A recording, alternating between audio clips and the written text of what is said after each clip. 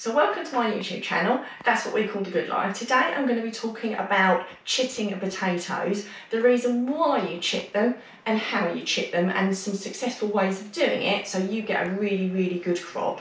I just want to say a massive thank you to all the people that subscribe to my channel and the recent comments I've had, because some people have been watching me for quite a while now. We've got over 8,000 subscribers, so I'm really grateful for that, and it's lovely to hear all your comments and that you've got so much out of it over the last few years that we've been doing it. And in particular, I wanted to say a special thank you to someone called Deg, who actually you can make a voluntary contribution of an amount that you think is appropriate. And we don't ask anyone to do that, but when people do it, that is I'm really grateful for that. I really do appreciate it. But that's not why I do it. I do it to help people grow their own fruit and vegetables. So if you've not already subscribed, please do so. It's completely free of charge to watch this channel, and you'll get loads of helpful hints and tips all throughout the year from my home garden, my allotment, and from time to time my home kitchen. Now let's get on to chitting and the reason why we chit. So some people do and some people don't, but the reason we chit, and most experienced gardeners do, is that it helps you get better crops. So they're more plentiful, they're less likely to be susceptible to disease, and all sorts of other things, and you're more likely to get a better crop as well. Basically, chitting gives you a head start because you're starting the sprouting process, and that's why you do it.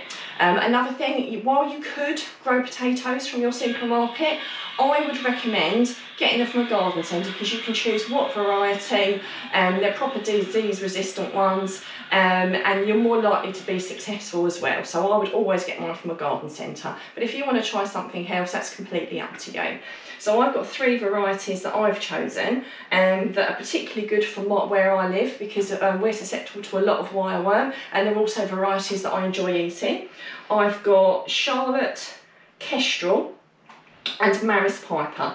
The reason I've grown those is because Charlotte and the Kestrel grow particularly well in my soil, because like I said, we get quite a bit of wireworm, and they're quite, nothing can stop disease, but some are more tolerant than others.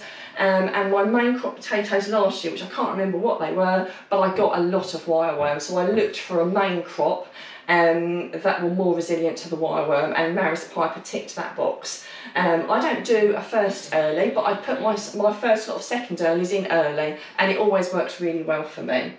So what you need to start chitting, so there's a selection of things you can use. There's the good old favourite egg boxes, which lots of people use, and if you've got enough, that's absolutely fantastic. But if you haven't, you don't have to do it in egg boxes. I sometimes use a shallow tray.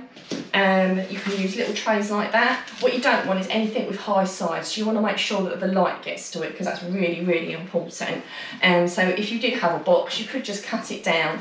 If I'm using plastic, I generally put a little bit of newspaper down, just because I don't want it direct on the plastic. I don't know if that makes a difference or not, but that's just one of the housekeeping things I do. If you can get the big trays, and every year I do have the bigger trays and I forget to save them, even me, I forget to save them, try and remember to save some of those big trays that you can get with eggs on, because they're really handy. But all I've got is these today, so obviously just cut because you obviously don't need that side, although you could use that other side if you're running out of space. So you want the bit with the little modules in, and the reason you want that is because it's really easy to stand the potatoes up in it. You could always ask friends and family to save their egg boxes for you if you don't get through enough eggs. I normally have quite a good stock. I have had chickens, but I'm in between chickens at the moment because sadly a fox got mine.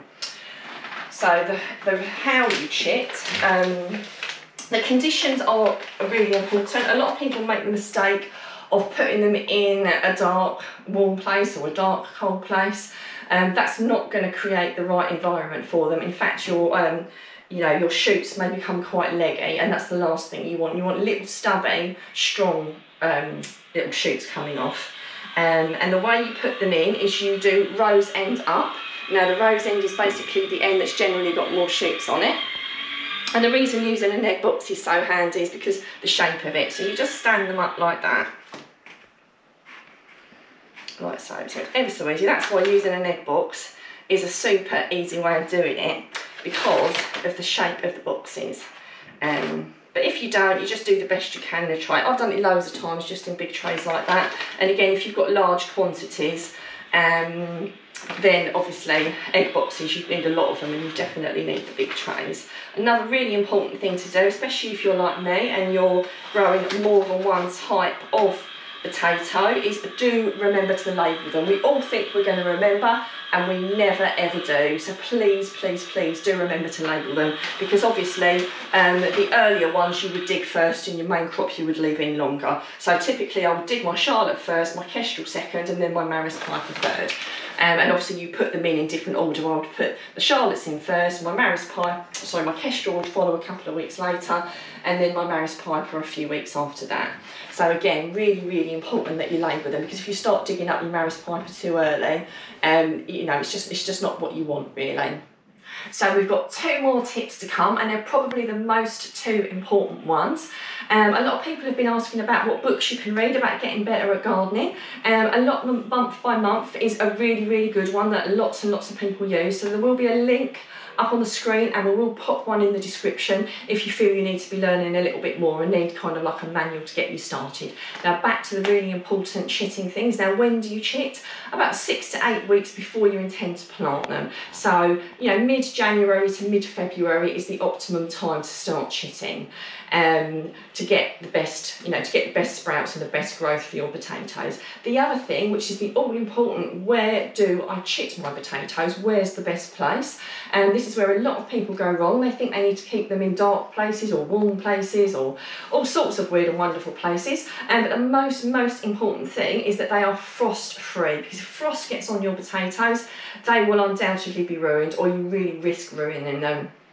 They also need to be in a cool and light place, but not direct sunlight. East facing is perfect. So if you've got a cool facing east window, or like myself, I can face mine in an easterly direction, that would be absolutely perfect. I keep mine in my conservatory, because we don't heat it during the winter, but we know it's definitely frost free. So for us, it's the perfect spot. For you, it might be somewhere different. But yeah, just try and think of those factors. You know, cool, light, frost-free are going to be the best places, east-facing if at all possible. Now, I do hope that's inspired you to get chitting. I'd love to know what potatoes you're going to be growing this year. And I'd also like to know if you're new to planting potatoes, and if it's inspired you to get planting.